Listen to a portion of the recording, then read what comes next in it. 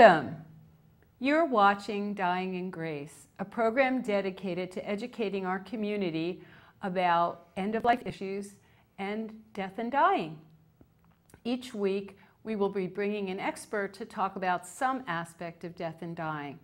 We really believe that death is the last taboo, and it's time that we broke down the barriers and had this conversation, because even though we're afraid, we're all going to experience it.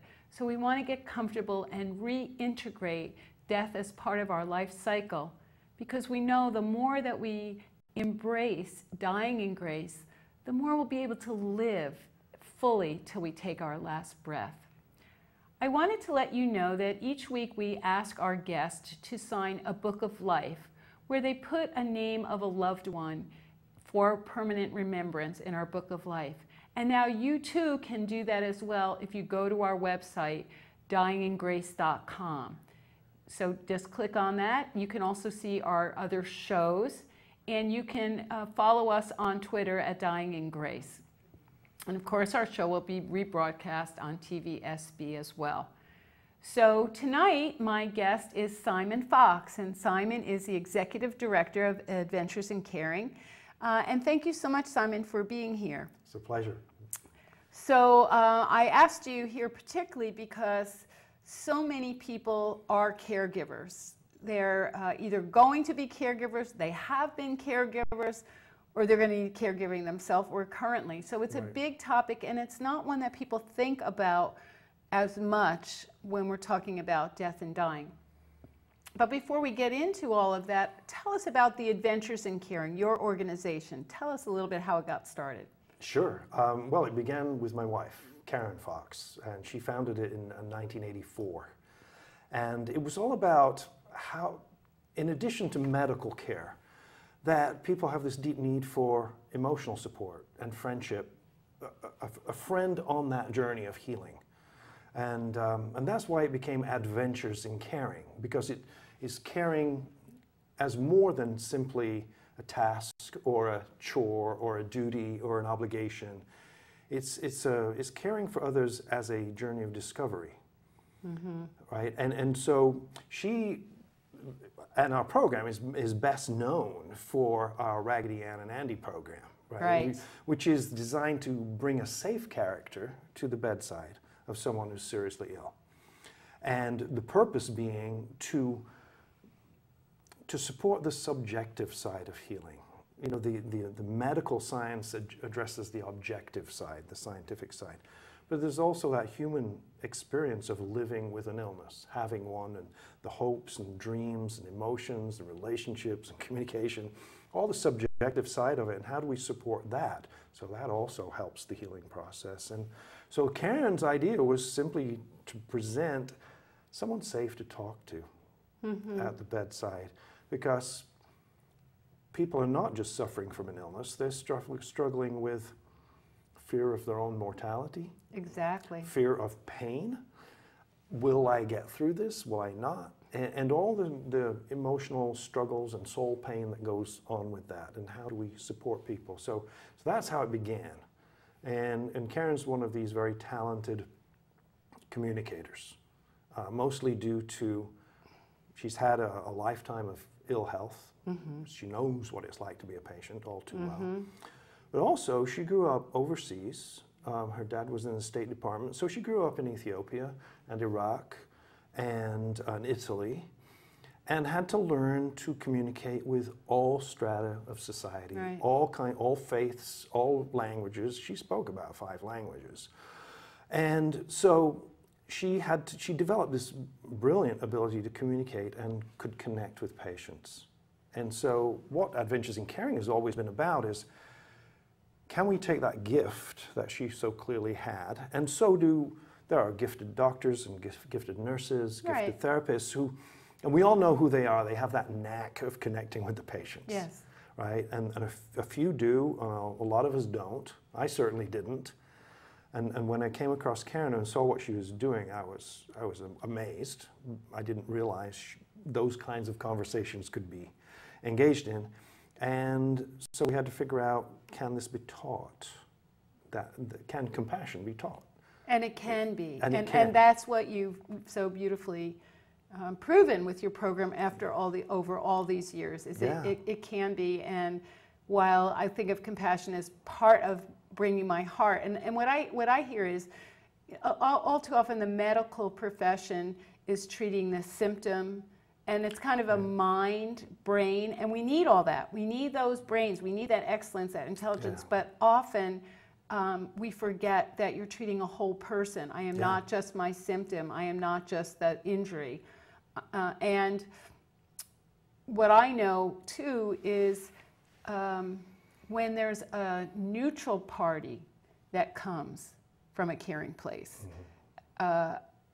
there's an opening, because I can say to you, a perfect stranger, what's really true about how I'm feeling. Instead of putting on the bravado I may be putting on for my loved one. So it's a beautiful gift. So I want to ask you to tell a little bit about your own background, because I think, you are the test case for compassion. I mean, not that you're not compassionate, but tell us where you came from, because you're very much in the scientific world, yes? Sure, no, it was a double whammy. Typically, my background's in physics, right? Okay, so you're a scientist. And I was a very typically reserved Brit.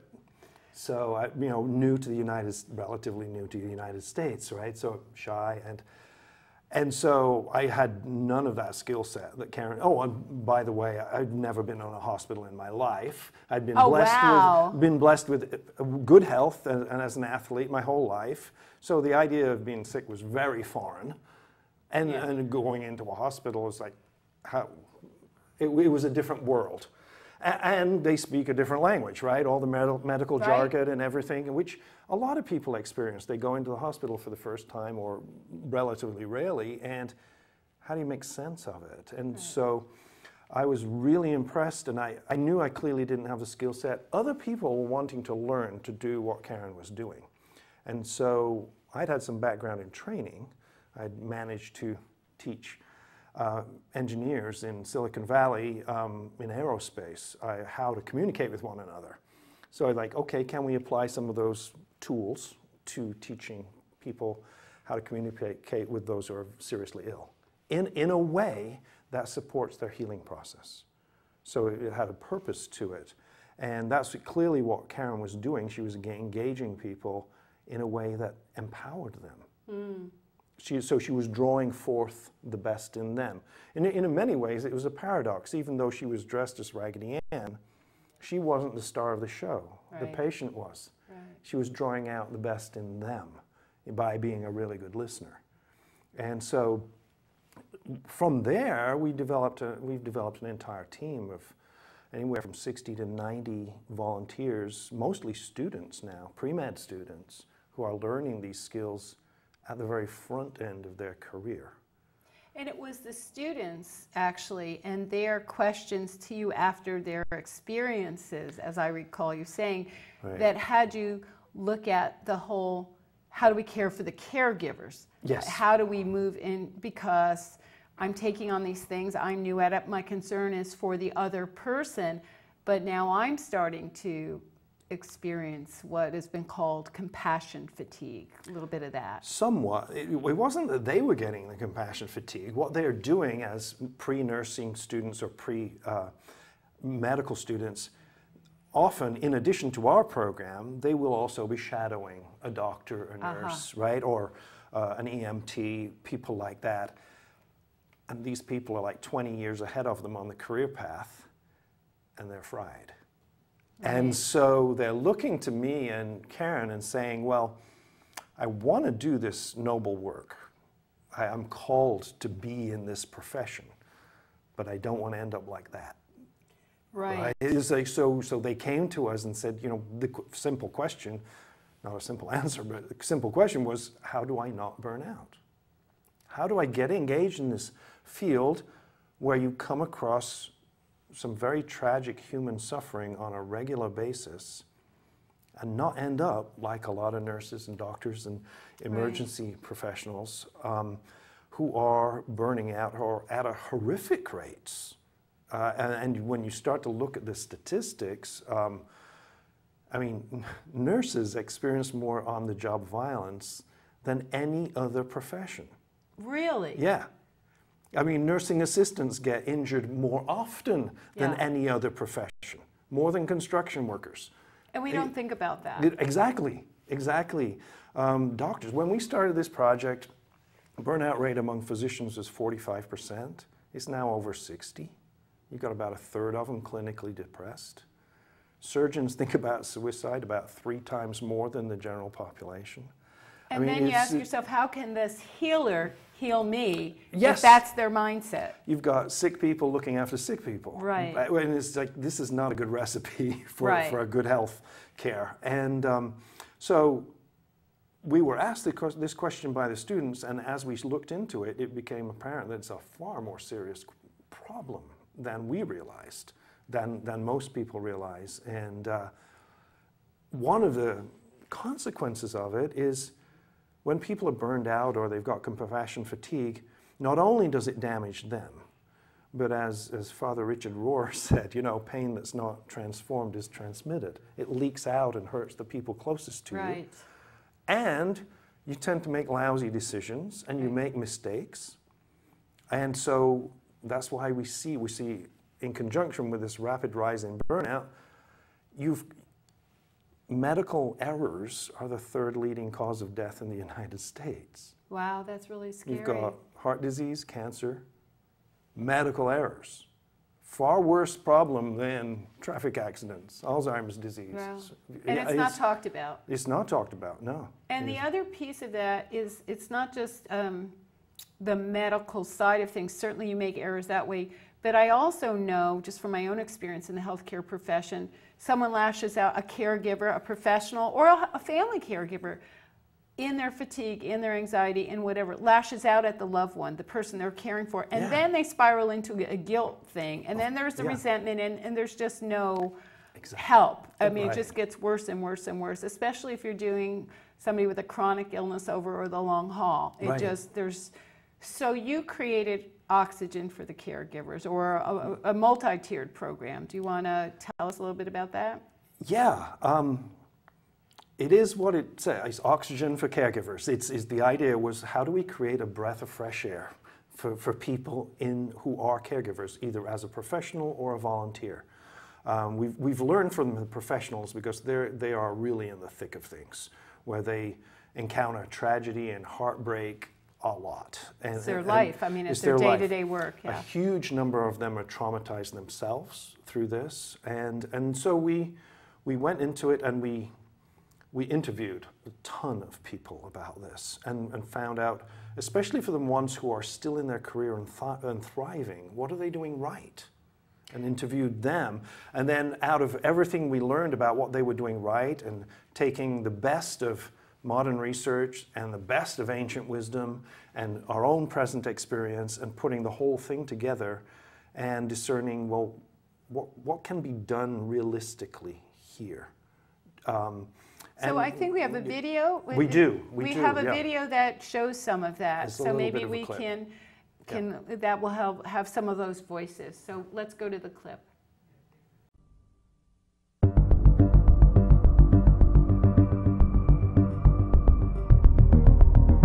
Life today is hard enough.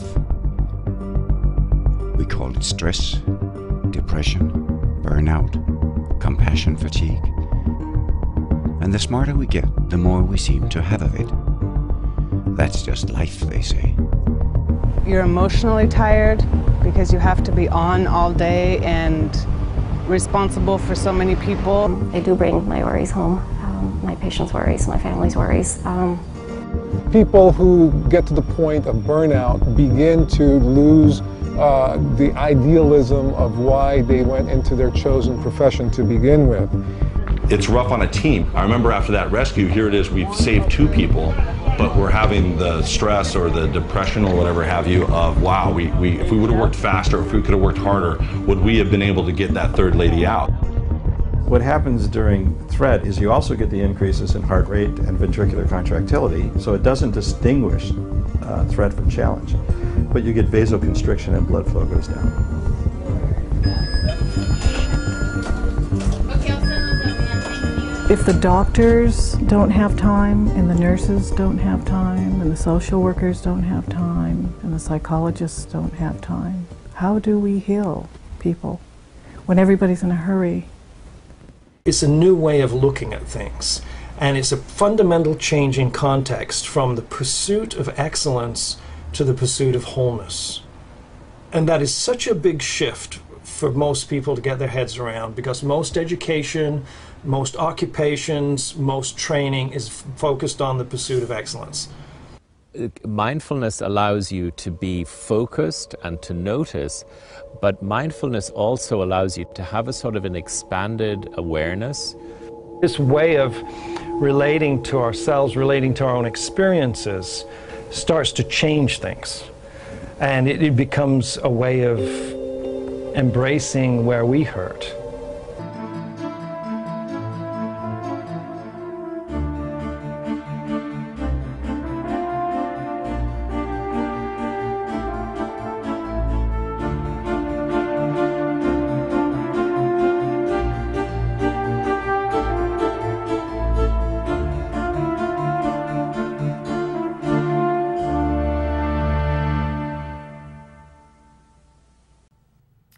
Well, that clip really spoke to things I think that first responders in our own community are certainly dealing with our recent challenges here in our own community. Simon, what you've offered is a kind of remedy, like you said, a breath of fresh air. How is your program being received, and how are the medical and professional people, and maybe even family caregivers, how can they access it? So where's it being used? I'm real happy to say it's being used here in town with the local college. Santa Barbara City College is using it in their memory caregiver program. Young nurses are learning these skills. And Visiting Nurse and Hospice Care is using it. And all of our other materials for all their staff to go through to fortify their ability to basically to sustain the capacity to care. Right. Is what the purpose of it. Because these are tough jobs. These people are using. Well, hospice too is this whole, dying in great, Yeah, you're dying. exactly. How do you bear witness to that day after day with loving and compassion? Right. Yeah, I'm especially proud of the work, now it's going global. ELNEC, which stands for End of Life Nursing Education Consortium. They are using this Oxygen for Caregivers program as part of their self-care module for training hospice and palliative care nurses around the world. So this has now been done in Kenya and China and Czechoslovakia and Romania. So it's a worldwide problem. Nurses around the world and doctors and everybody in healthcare is really under a tremendous amount of pressure these days. And what's underestimated is that it's not just the workload, it's the emotional impact of seeing human suffering up close and personal day in, day out, which is emotionally wearing, and that's what leads to compassion fatigue. And a lot of people talk about the problem, very few have developed comprehensive solutions. So this program is a way of working to build the capacity for protection, and also to build resilience.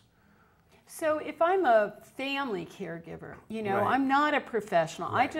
I'm just taking care of my mom because her health is declining and she's living with us, and I got 2 little kids. And Yeah. how can they access the information, and is it applicable? The tools you're teaching the professionals, can a family caregiver use them as well? Oh, absolutely they can. Absolutely.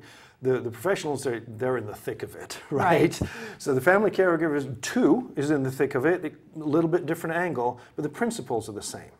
And what we discovered was the same principles of extending compassion to others are really the fundamental principles for self-renewal, where you extend compassion to yourself.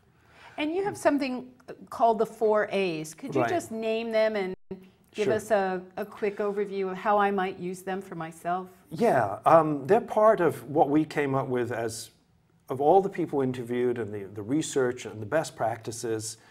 We essentially came up with the ABCs of resilience. A is awareness, self-awareness. B is balance, this ebb and flow and reciprocity in your life. And C is these healing connections where you've got something to hold on to. So those are the fundamental principles. There's a lot to each of those. But the A, the awareness, is what you're speaking of, the 4 A's. Because it's not just any old awareness. It's like that great quote attributed to a lot of different people, which is, you know, what's your thoughts, they become words. Mm-hmm. What's your words, they become actions. Right. Right? What's your actions, they become habits. Habits become character. Character becomes destiny. But how do you watch that? Right. Especially when I'm overwhelmed. Especially, how do you watch yourself when you're overwhelmed, when you're cranky, when things are not going well, when you just want to, you know, tear your hair out? And the 4 A's are a way of doing that, because it's watching with kindness. It's not any old awareness.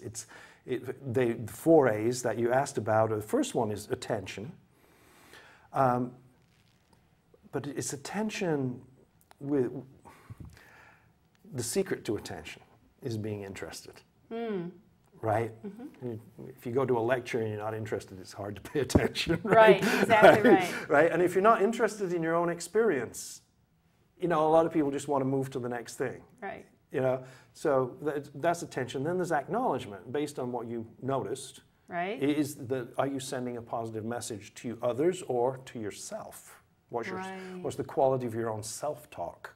Are you harsh on yourself? That inner critic can be pretty harsh. Exactly. So the acknowledgement, the affection is that choice to be kind to you. Yeah. You know, and acceptance is, this is what we're working with.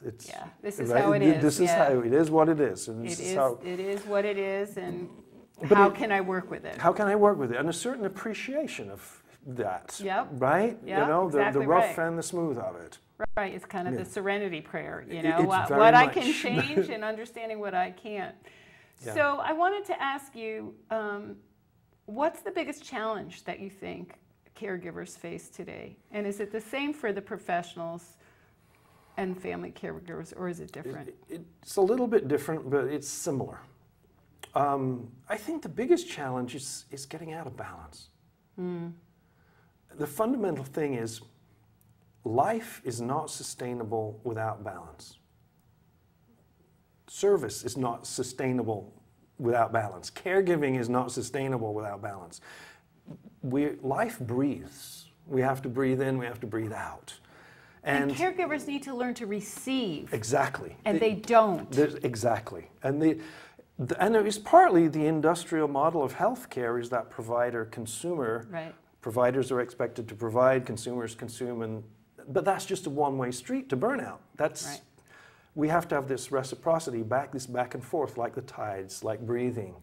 And that's got to be built into our lives. And that's probably the biggest problem, is thinking we're a machine and don't need to breathe.